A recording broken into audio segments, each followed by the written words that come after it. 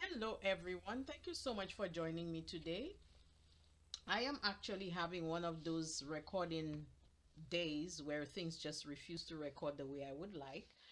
So while I was recording, the other one actually went out on me. Also, with this one here, this is basically a white card base. And I was just in the process of getting, these nice flowers and everything all set up when my video crashed. So what I basically did was I used my stamping block, which is this one, and I placed it on a piece of black cardstock. Like I said, your stamping block can be used otherwise.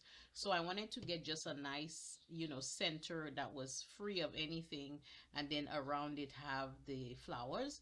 So I was basically getting that done. I put in some leaves and the different color flowers. So I am just going to complete with my palette, which is this one here, which is by Ranger.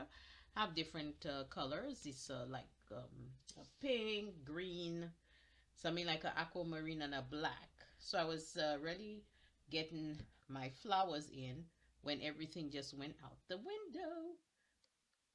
And I'm not going to be mad about it because things happen in life. We just gotta find ways to rise above and, you know, just show things that we can, bounce back. So I think I'm going to just pretty much leave this as it is right here. So I am now going to remove the piece that I have so you can see exactly what I was trying to achieve. I had used some washi tape just to connect the back. Anyway, this is supposed to be a happy birthday card, just so you know. So I'm going to go ahead and put the happy birthday in the middle. Let me also grab a nice old dragonfly. I'm going to put that one on here. So I'm just going to get this nice dragonfly here. Just a little something, something. Nothing fancy. So this is a simple birthday card. Guys, I promise I'm going to add the happy birthday in the middle and I will post it as my thumbnail for the video. So thank you guys for watching, and next week hopefully I will not have any more video crashes.